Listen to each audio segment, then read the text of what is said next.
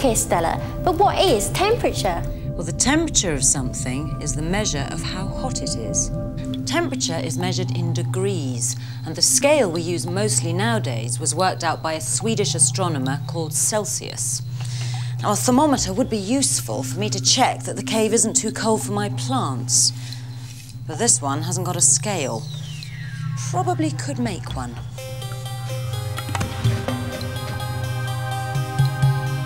The bulb is surrounded by melting ice, and the ethanol has had time to settle down. It's stopped moving. The ethanol is dyed blue so we can see it. Ice is frozen water. And this mark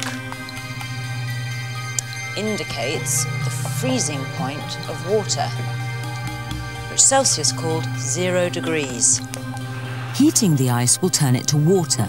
The energy in the water is being transferred into the ethanol, so it raises its temperature. The heated ethanol moves up the tube because it's expanding. The water is now boiling, and the ethanol has stopped rising. This mark is the boiling point of water, which Celsius called 100 degrees. Now, by dividing the distance equally between the 2 points, we get a scale.